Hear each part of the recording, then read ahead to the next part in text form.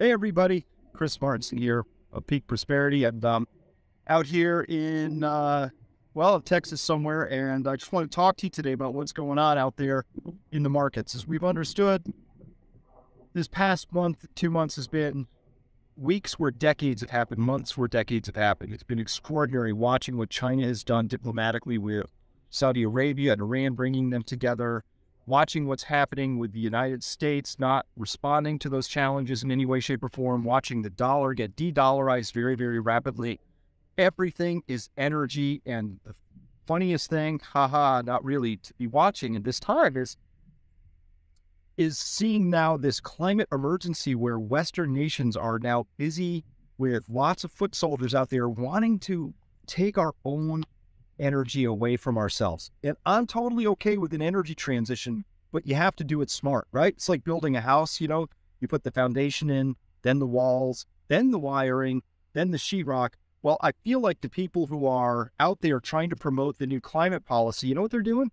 They want to break it, then rebuild it. So let's stop oil. Then we'll get to this nirvana. It is absolutely a tragically broken, non-strategic tactic that they're going to use. We're just going to break things. It's going to really, honestly break things. So we're down here in Texas. You can hear a little roar in the background. That is a gas compressor that's pushing gas from the wells that it was in, and it's sending it off to wherever that gas is going to. There are people out there who would want to stop that first and just break that. That is not the way to do this. So the way you've got to go forward with this policy of transitioning, if we're going to be able to do it at all without losing billions of people along the way, is you got to be smart about it. Because we don't see that sort of intelligence yet out there with people having reasonable conversations, we should be able to, as adults, we should be able to go, hey, what's the new energy source? What is its return on investment? What is its return on energy? What kind of energy form does it give us? What does it not do for us? Where do we need it? How is it sourced? How is it transported? All of that comes first. And that's not what happening. So what do you do? Well, you do what people are doing all over the world right now. So you get ready for a storm that's coming.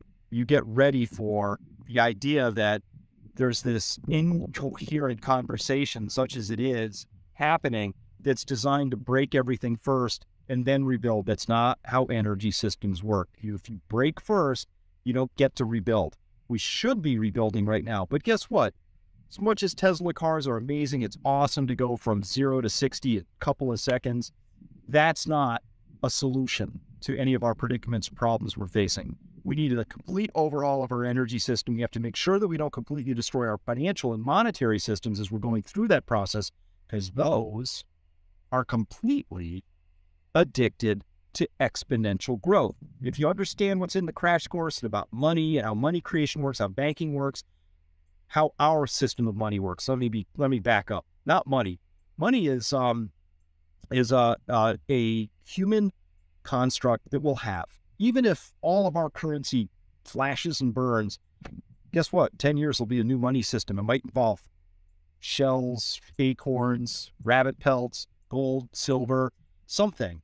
It won't matter. We will come up with a money system. But our current system of money is a fiat-based currency that is loaned into existence through a very corrupt central banking system and very corrupt political systems.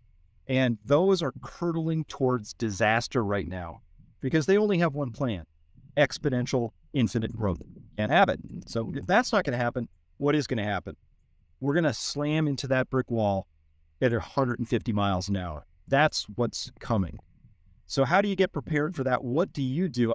Well, it's Evie and I, we got confused by that question all the time because what you need to do? You need to do everything to get ready for that. There is no level of material preparation you can possibly do to be ready for that.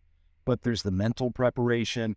There's the emotional preparation. Are you preparing just for yourself, for your family, for your ne'er-do-well brother-in-law who laughs at you when you talk about these things, who you know is going to show up on your doorstep? Is it for your whole neighborhood? Have you thought these things through? But that's the world we're heading towards really, really fast right now. And all this noisy chaos about people, which bathrooms are they using, and are we going to criminalize certain types of behavior? Maybe we have to restrict everybody's speech. All of this is just noise of people who are nervous and skittish Because just like an animal out in the plains of the Serengeti who knows that the grass has gone down, we're nervous, and we should be. It's eaten through our grasslands, as it were, and it's time to move on. Uh-oh, nowhere to move on to.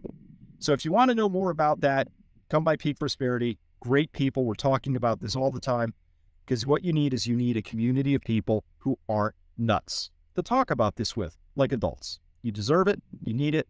That's what we do, Peak Prosperity. Come by. Love to see you there. See you next time. Good talking to you. Bye.